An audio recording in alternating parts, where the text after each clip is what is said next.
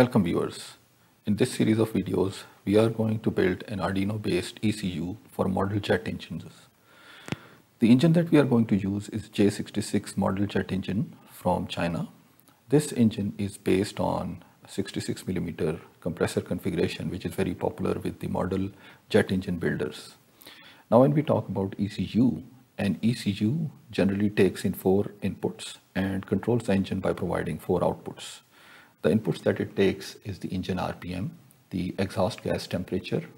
It will take throttle input to control the speed of the engine and potentially a mode input for starting and stopping the engine.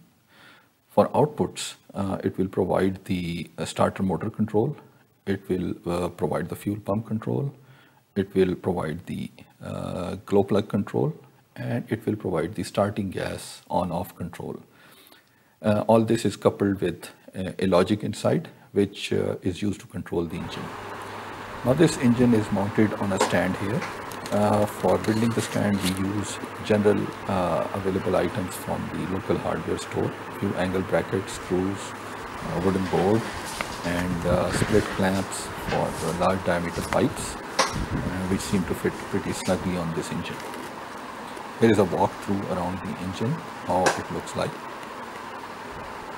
Few components have been attached, and wiring has been made for the starter motor and the glow plug, as well as the K-type thermocouple is inserted into the exhaust pipe. Here is the starter motor.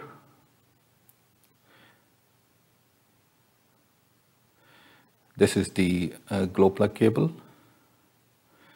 This is connected to a module which is used to control the glow plug.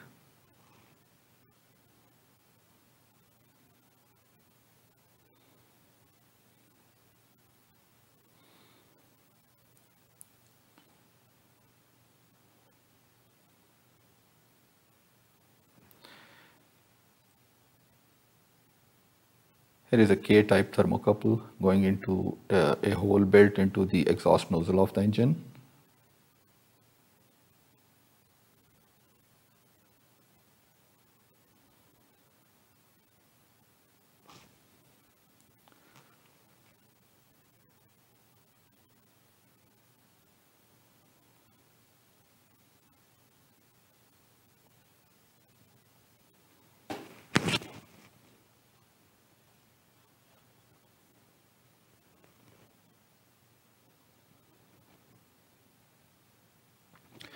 Now we are going to test the starter motor control using a brushed DC control unit. Here is the starter motor connected with a Dean's T-type connector.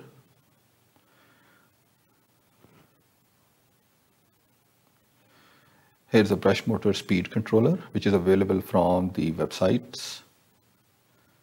This makes the control of the starter motor easy by keeping all the control elements outside.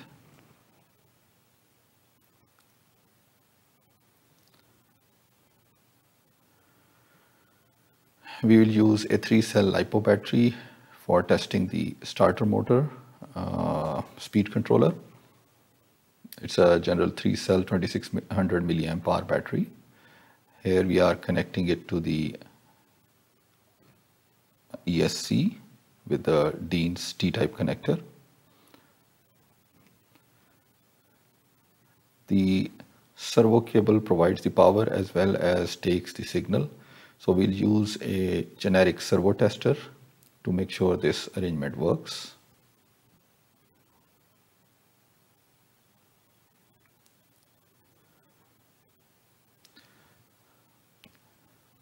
Here is an off-the-shelf servo tester.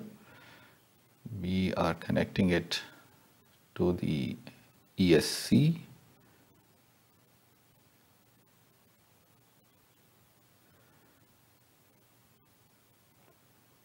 It's powered up.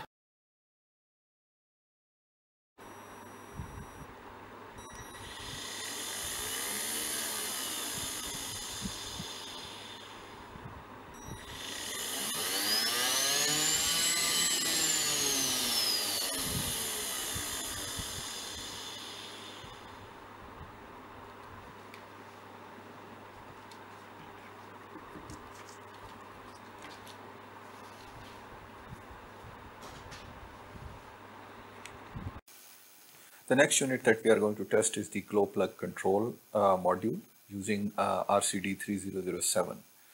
One of the aims of this project is to use off-the-shelf components that can be easily bought from the internet, and also to keep the power control components like the ESC for the motors and the glow plug driver module outside the main microcontroller circuit. Connect the battery power.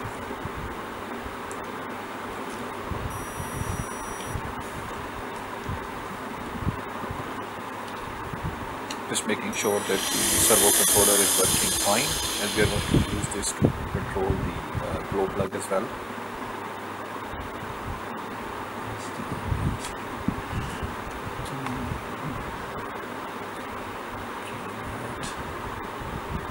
The control module cable provides the power as well as takes the control signal.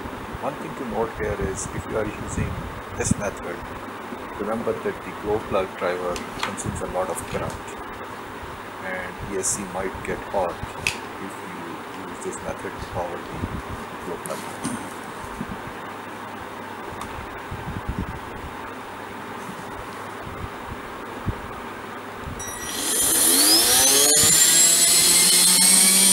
When the light is constantly on, the red light, that means the glow plug is powered up.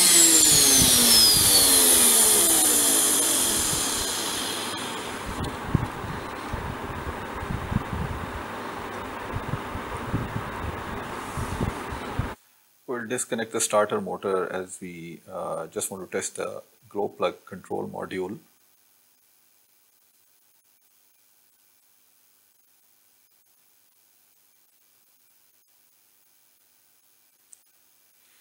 Here, as soon as the full servo signal is sent, the glow plug is powered up. When it's reduced, the glow plug is switched off. With this, we can control the amount of power we deliver to the glow plug as well. So we can control the amount of heating.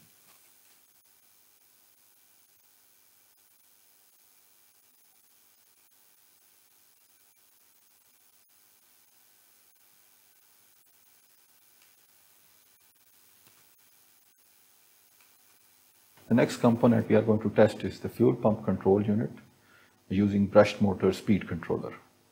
Normally fuel pumps are geared pumps which are coupled to a DC motor and can be controlled with a brushed DC motor controller very similar to the starter motor.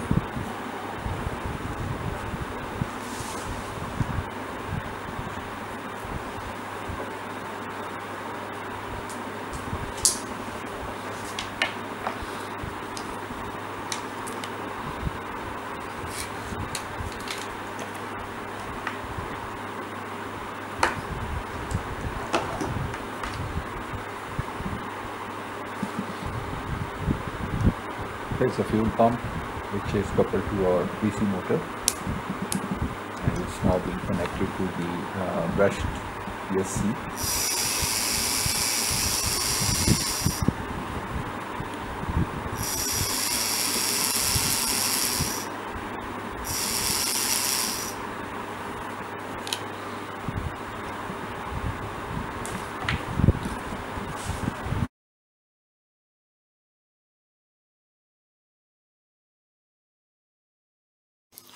Do like and subscribe our channel if you like these contents and want to see more videos like this.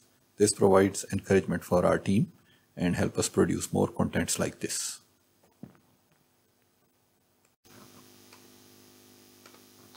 Next, we look at the RPM signal measurement and conditioning inside an RC jet engine.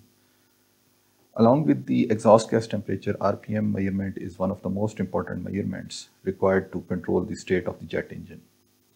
Currently, the most common method is by using magnet inside the compressor nut and a Hall sensor inside the compressor housing. Here is a demonstration of magnets inside the compressor nut.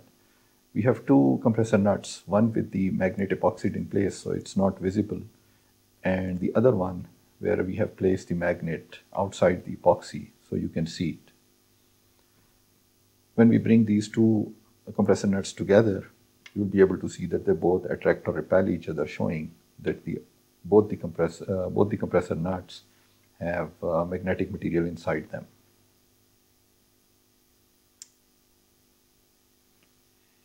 Here you see how the two nuts attracted each other because of the presence of the magnets in both of them. The nuts themselves are made of aluminum, so they are non-magnetic material.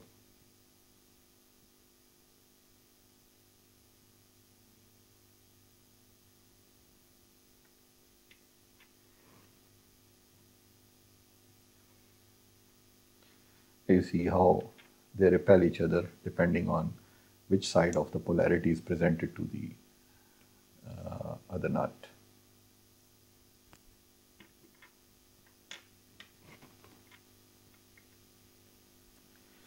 Here another view showing both the nuts, one with the magnet clearly visible and the other one with the magnet epoxied in place.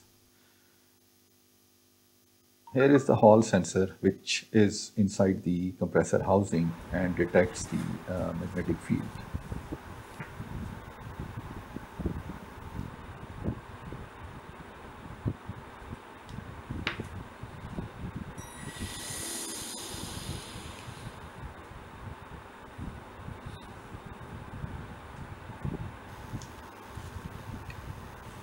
In this step, we are going to power up the Hall sensor and measure the RPM signal to see how much is the strength of the RPM signal from the Hall sensor directly, and can we use it to connect to microcontroller. If not, how we will condition it. So let's measure the strength of the signal first.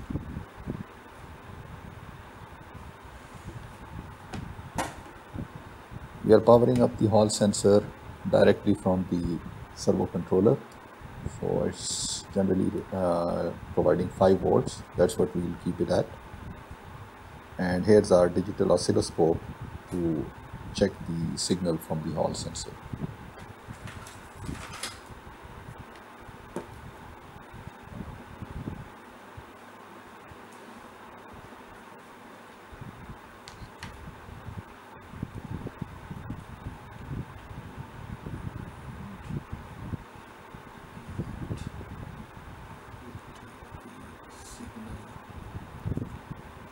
Connecting ground to the ground of the oscilloscope.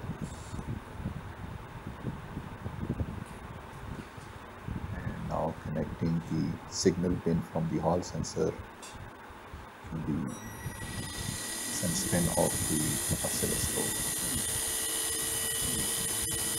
Let's run the engine and see what type of signal do we get.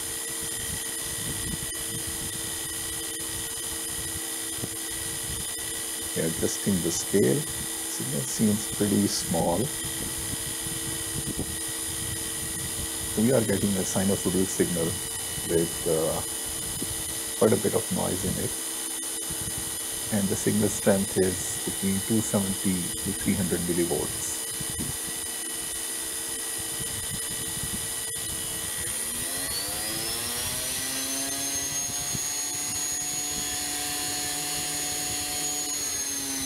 So clearly this signal is very small to be used directly in a microcontroller. We need to amplify this signal and clean it up. As you can see, there's a lot of noise in this signal as well. However, the signal is measurable, so that's a good start.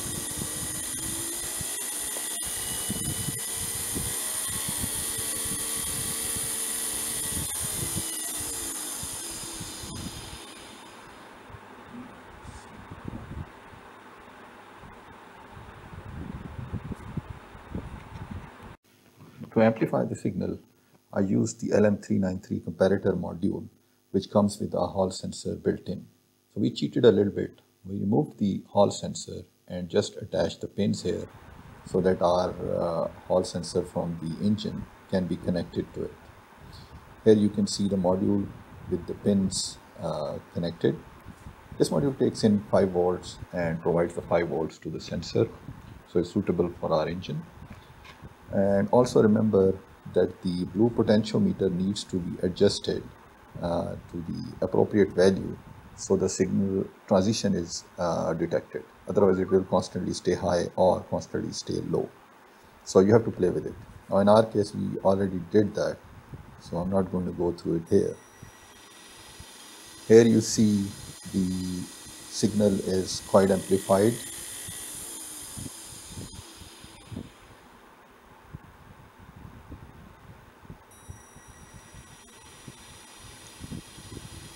still a bit noisy, so needs to be filtered a little bit, but the signal value is quite high.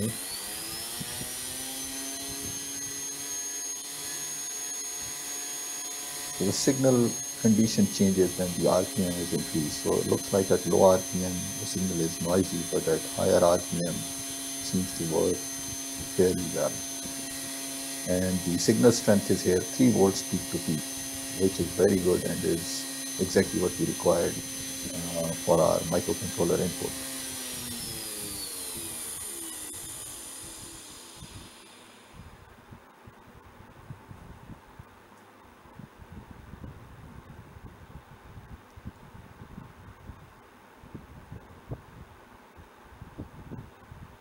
Here's another view of the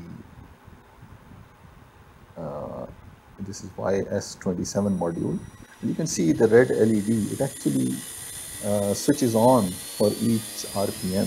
Because RPM is so high, it looks like continuously switched on, but if RPM is low, you can notice its flicker. And the signal is also very well sized now. It's 3 volts peak to peak.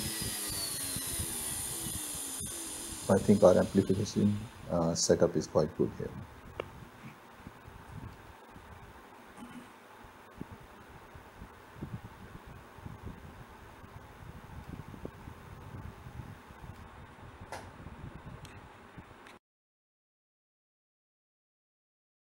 So let's recap what we have done in this video so far.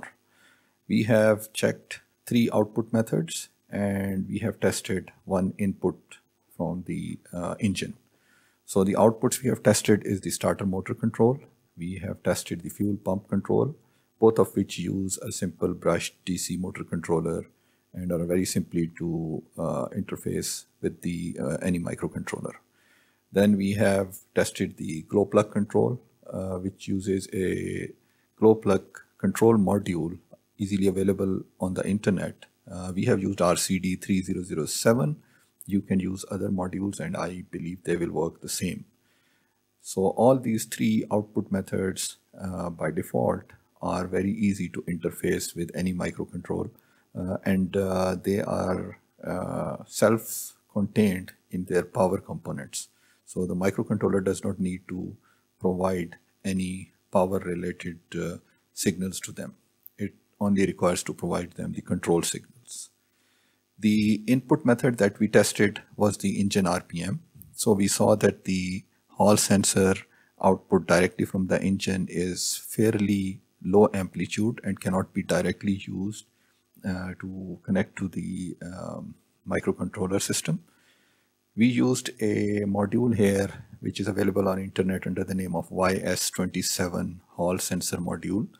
We removed the Hall sensor and used that module as an amplifier to amplify the Hall sensor signals from the engine. One thing that I mentioned earlier and I will repeat here is that there is a potentiometer on this module which needs to be adjusted to the right value so that the transitions are recorded. If the potentiometer is set too high, all you will get is continuous high signal. If it is set too low, all you will get is a continuous low signal. But if it is set at the right point, the Hall sensor signal from the engine will be amplified properly and you will get a much amplified signal at the output of this module. So there we have it. In the next video, we'll look at the rest of the input methods and the output methods. Thank you for watching.